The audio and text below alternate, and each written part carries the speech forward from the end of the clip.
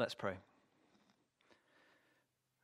Lord Jesus, we love you and we trust you and we long to know you better.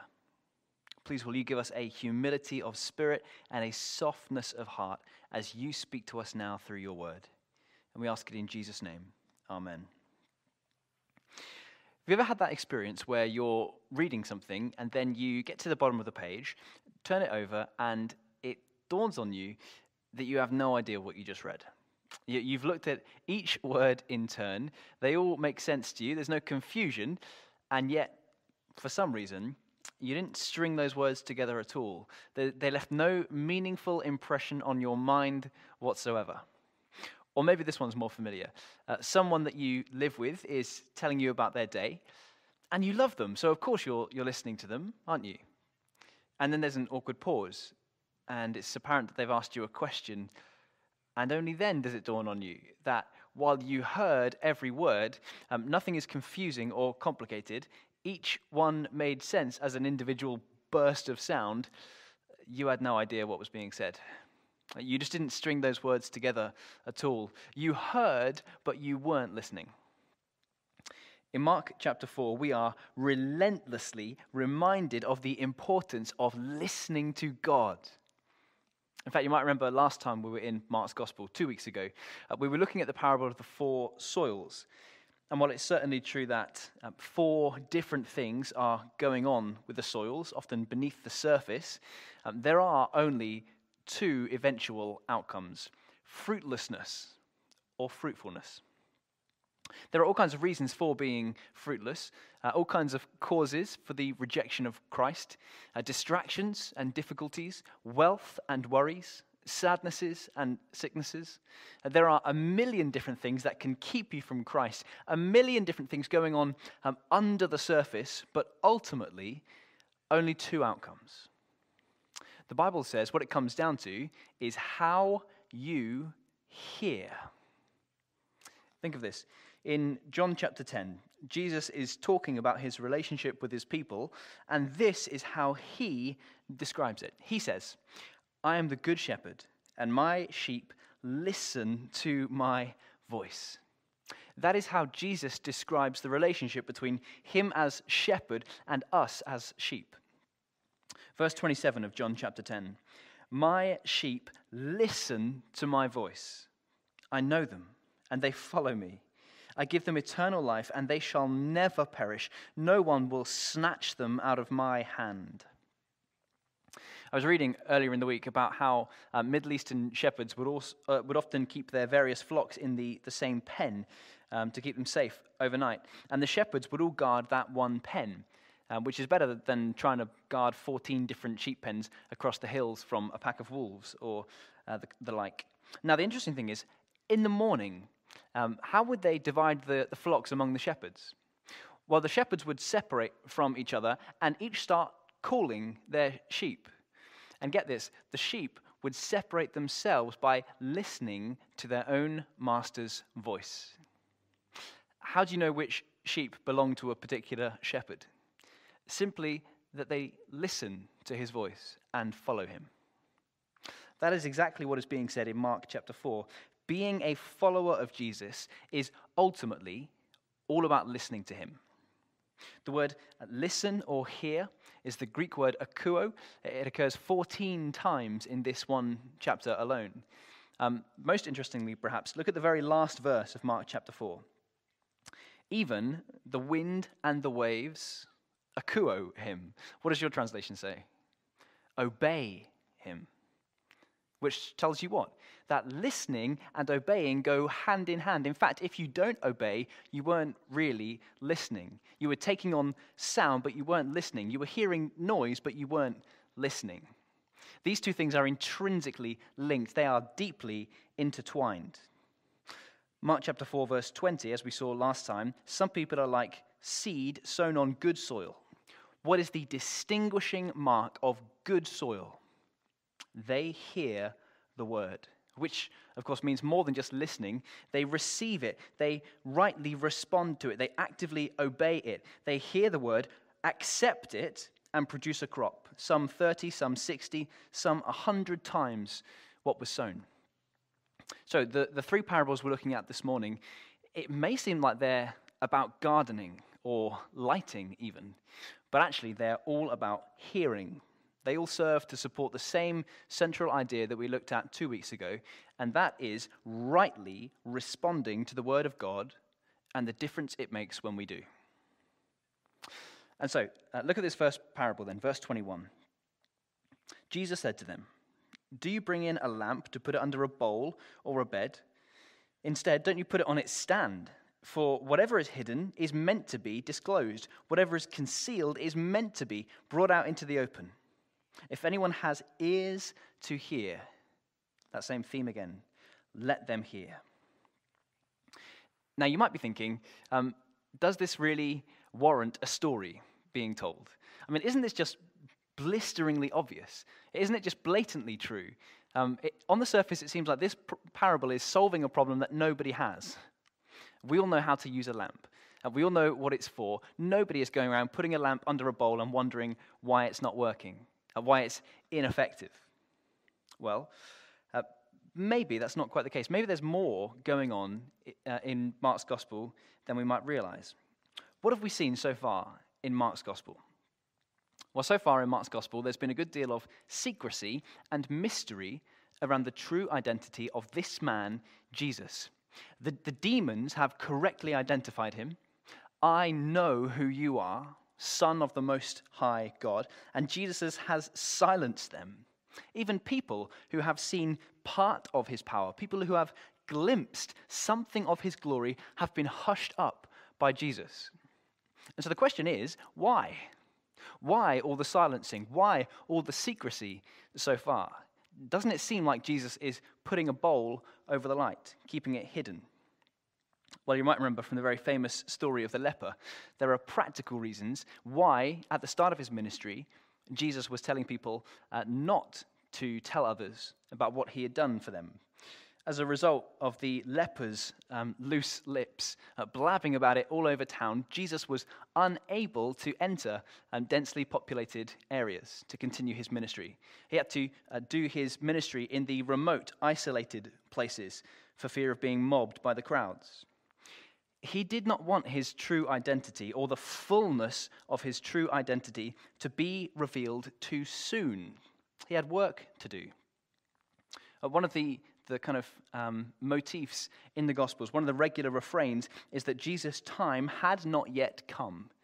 His time had not yet come. There was an appropriate time for the glory of God to be revealed in Christ Jesus, but that day is not today in Mark chapter 4. That day has not yet come.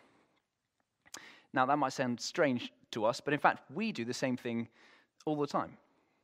We've just had Mother's Day last week, and in our household, our little boy Archer very carefully crafted a beautiful card for his mum. And when Josie came home one afternoon, this was before the shutdown, he ran up to Josie full of joy, without prompting, with great delight, told her, "There's nothing hidden under the sink." He doesn't know how to keep a secret, but he does know that there's an appropriate time to reveal this big surprise. There is a moment of maximum impact for the big reveal, but it is not yet. Therefore, there's nothing hidden under the sink. And so for the disciples living in these days, when Jesus is doing the most incredible things and telling people to be quiet about them, they may have genuine questions about the nature of his ministry.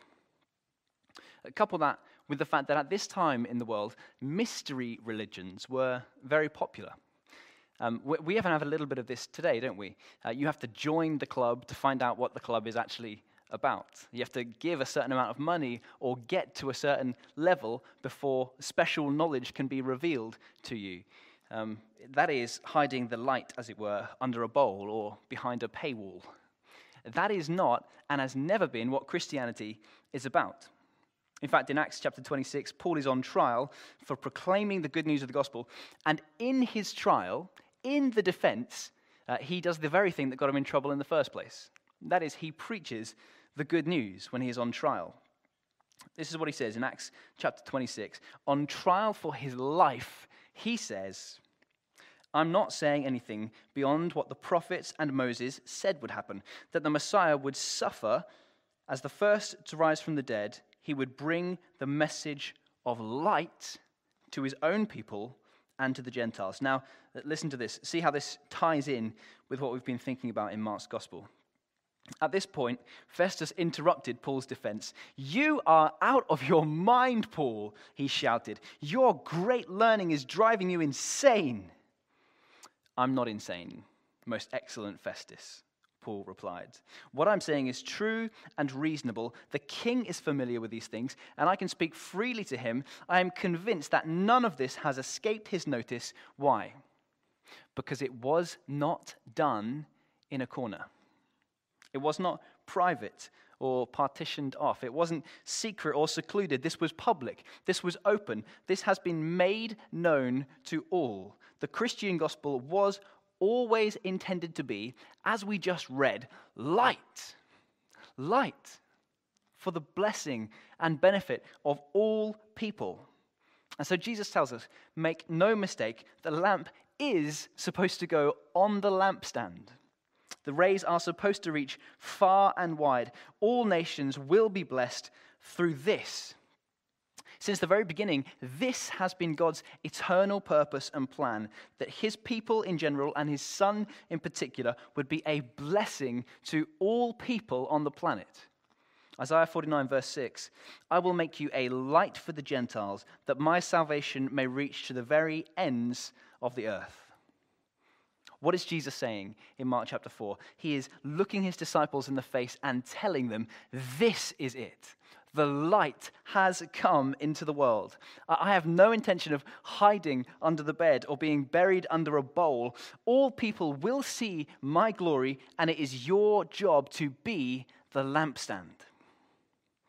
For whatever is hidden, verse 22, for whatever is hidden, which is to say, what is now hidden for a time, is meant to be disclosed. What is now concealed is meant to be brought out into the open. If anyone has ears to hear, let them hear.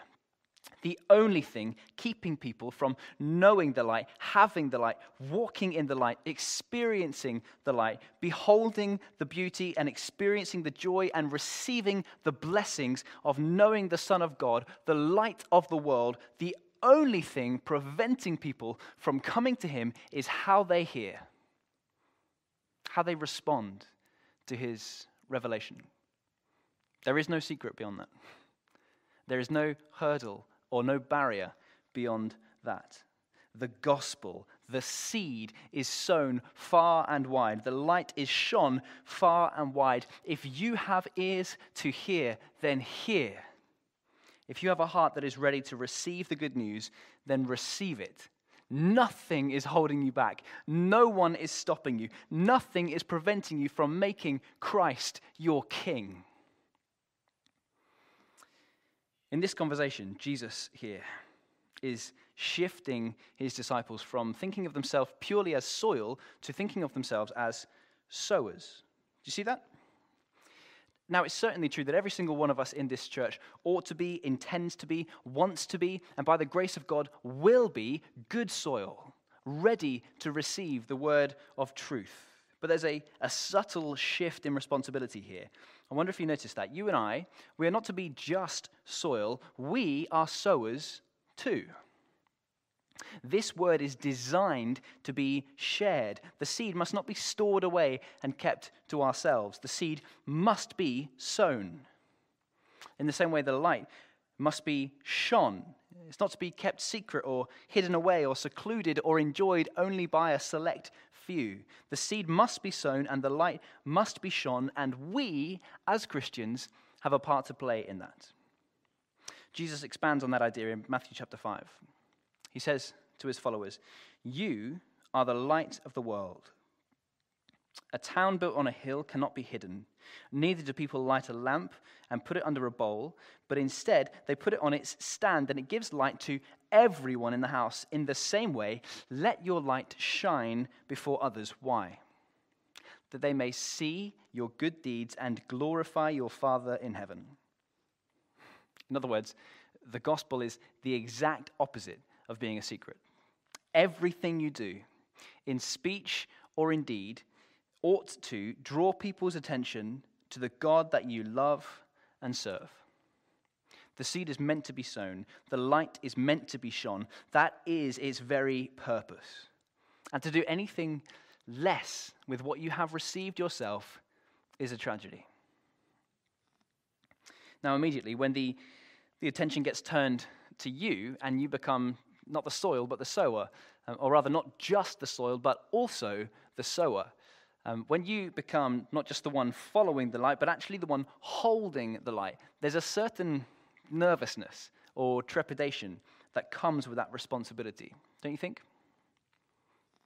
Suddenly, Jesus has turned the tables, and you and I have got some work to do, haven't we? When it comes to the seed, when it comes to the light, when it comes to the life-changing, sin-crushing, soul-saving good news of the gospel, if you've got it, you should give it. Simple as that. If you've got it, you must give it. I hope he's not talking about evangelism. Is that what you're thinking? Well, here's the thing about sharing your faith, and maybe you found this to be true for yourself. The more you do it, the easier it becomes. It's true of many things in life, and it's certainly true here. The more you do it, the easier it becomes. Now, in a normal year, the London Marathon would be just around the corner. It was due to be in April, of course, but now it's been delayed due to the coronavirus. Now, if you're a normal human being, by which I mean a non-marathon runner, you will find the marathon both amazing and annoying. Perhaps you know what I mean. It is amazing that so many people have been able to extend their fitness to be able to handle a run of 26.2 miles in one blast. That is amazing. And it's also annoying that some of them run it like this, as if the normal race is just too easy. Some of them run it backwards. Some people run it in scuba diving gear or dressed up as Big Ben. It is amazing, but it's annoying. Now, how is it that some people can accomplish that incredible feat, whether they're running forwards or backwards? Well, nobody gets out of bed one morning and just decides to go for a 26-mile jog, or at least very few people do that. The vast, vast, vast majority of people put in months of training in order to accomplish that. They use whatever strength they have, they get home, go to bed, and when they've rested and recovered, find that they are able to run further or faster than they could have done before. They stretch themselves to their capacity and then find that they have more. Through using what they have, they receive more. Do you see that? If you want greater strength, you have to use what you have in order to get it. If you want greater faith, then use what you have. Whoever has will be given more. And then the opposite, verse 25, whoever does not have, even what they have will be taken from them. Like muscles that atrophy through lack of use.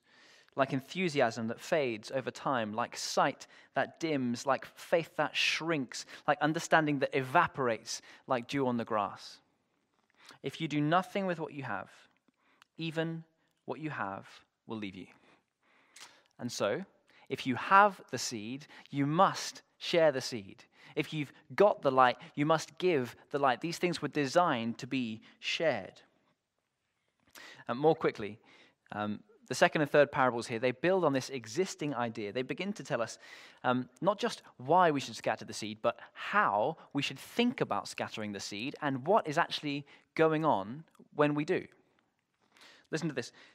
Verse 26, he also said, "This is what the kingdom of God is like. A man scatters seed on the ground. Night and day, whether he sleeps or gets up, the seed sprouts and grows, though he does not know how.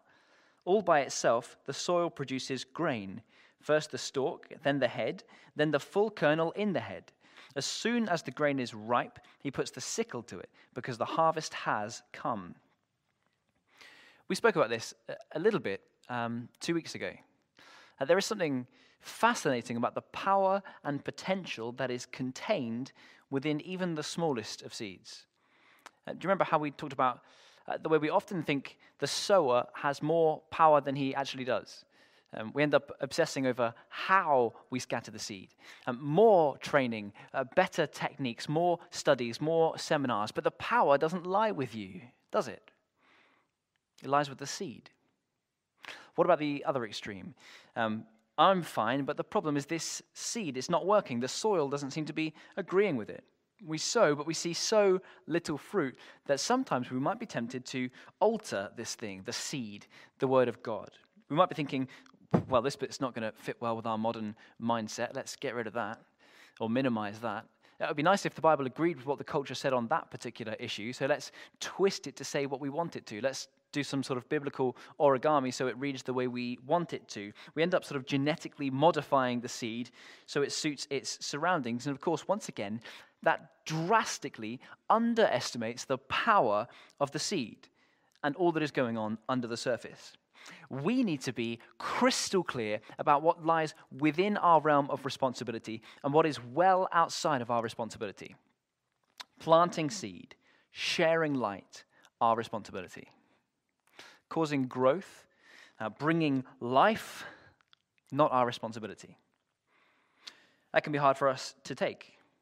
But think of this. Think of the farmer, as we were thinking about in verses 26 to 29. He plants the seed and he goes to bed. He does not transfer the nutrients from the soil into the seed. He doesn't dig it up every day and check on it. He doesn't crack the shell open ever so slightly to help the seed to sprout. He doesn't get a pair of tiny tweezers and pull coils of thin, feeble roots out of the seed and plant them into the soil exactly where he wants them to go. Almost all this process is beyond his control and beyond his understanding. What does he do? He scatters and he sleeps. The part that we play in the saving of souls is humblingly small. And even that is strength and grace that God gives to enable us to do that work. Life, transformation, growth, all these things happen, as it were, completely aside from the skills and strengths, input or ability of us, or the farmer in this picture. What does he do? He scatters and then he sleeps. That is a picture of what you and I are called to do, isn't it? Scatter the seed and then sleep. Share the good news and trust God for the increase. Share the good news. Be absolutely persuaded then of your complete inability to force a response out of anyone. The only thing you can do once your small job is done is rest, which is an act of obedience and trust in God. Share the good news and see that you do, and then rest. Now, of course, the truth is nothing happens outside of the sovereignty of God, and so while you are unable to do anything, God is at work. And while you are asleep, God is awake. And while you have reached the end of your ability, all things are possible to God. The Christian who has understood this tiny little parable in verses 26 to 28, the Christian who has understood these 4 verses will be careful to faithfully share the seed, which is the word of God, and then will leave the matter of growth in the hands of God. Now that's hard, isn't it? It's hard to do that. It's hard if you've got loved ones who have not responded to the revelation of God. It's hard if you've got children who have not yet put their trust in Jesus. You've got ears to hear. You've got a heart of soft soil. You yourself have seen the light. You've responded to the gospel. You know that this is true. You have tasted and seen that the Lord is good, but they haven't. At least not yet.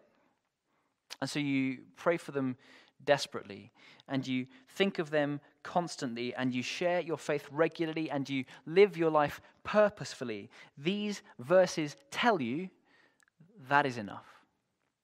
Your next duty, once you've done those things, is, as it were, to spiritually sleep, rest, relax, trust that the God who saved you will save all those who are his. The God who is judge of all the world will do what is right.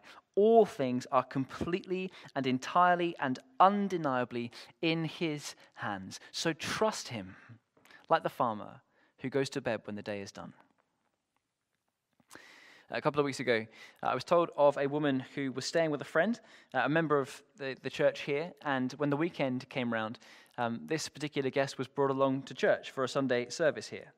When she was here, she, and these are my words, not hers, she saw the light, as it were, of this community, a city on a hill that cannot be hidden, a community of people who are letting their light shine before others. This guest, she saw your good deeds. She saw your kindness and your care and your warm welcome of her. The light was shone. She heard the good news, that the seed was sown from this very pulpit. And then she went home. And that's the end of the story. I bet you thought it was going to end with a sort of dramatic conversion, but actually it hasn't, at least not yet, except to say that as a result of her weekend here, she decided that she would start going to church. And so she is now going to a faithful, Bible-believing, Jesus-loving, God-honoring church, and that is the end of the story as far as we know. But imagine with me for just a moment of what that might mean, what God might choose to do with even that small little seed that was scattered. Every week, for the foreseeable future, the seed will be sown into her life. And who knows if one day the seed might not just connect with soil that is ready to receive it, a heart that has been prepared to receive the good news of the gospel, a heart that is willing to accept the Lord Jesus Christ. If that happened, think of the difference that would make, not just to her eternal life, but also to her eternal legacy. Her household now has a Christian living in it. What happens if her husband perhaps becomes a Christian? What if her children are now being raised by at least one, but maybe two Christians? What if they grow up to serve in their church? What if they lead in Sunday school and serve Sunday school and teach in the youth groups? What if these children, when they grow up, form Christian marriages and Christian households? Think of the workplaces that might be impacted by having at least one more Christian serving in those places, loving God in those places, shining the light of truth in those places. Think of these people who were once soil turning into sowers themselves, sowing seed for themselves. Think of the impact that could be just astronomical because of seed that was simply sown here one weekend. All the glory goes to God. We've never been more aware of how connected all of our lives are, have we? We are all connected with one another. Our lives impact each other, and those lives will go on to impact others. And this is what gospel growth looks like. One tiny little mustard seed sown in one corner of the kingdom might have effects in the other corner for an eternity to come. Listen to this. This is the mustard seed principle. This is what the growth of the gospel looks like. Verse 31. The kingdom of God is like a mustard seed, which is the smallest of all the seeds on earth, yet when planted, it grows and becomes the largest of all garden plants, with such big branches that the birds can perch in its shade. Something that seems so small may well go on to have a disproportionate, supernatural, spiritual impact. This is just one story that made its way back to me, made its way back to us, and we don't know how that story ends. She's not become a Christian yet. But there are countless stories that will never come back to us, never reach us in this lifetime.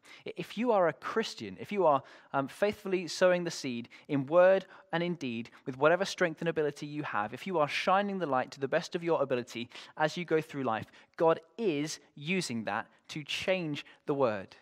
If you are faithfully sowing the seed, if you are letting your light shine before men, you have no idea the impact that might be making, the ways in which God might choose to use those things for his glory and by his grace. So let me close by saying this. Press on in the faith. Sow the seed as best you can with what you have today.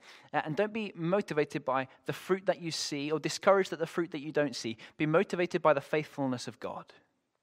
Don't be motivated by the produce that you get from your efforts. Be motivated by the promise of God, the one who is able to do more than you could ever ask or even imagine. And by his grace, he will. Let's pray. Our Father in heaven, we thank you for those who first sowed the seed into our lives. We thank you that you have made us good soil. We thank you that you've caused us to receive the good news and respond with joy. Lord, will you help us to move from being just soil to being sowers of the seed, to being shiners of the light. Father, will you cause much fruit to be grown, whether we see it or not, whether we know it or not. We want heaven to be full to the glory of your praise. We want all people to know your goodness. So, Lord, won't you use even us, imperfect people, to accomplish your perfect will? And we ask it in Jesus' name. Amen.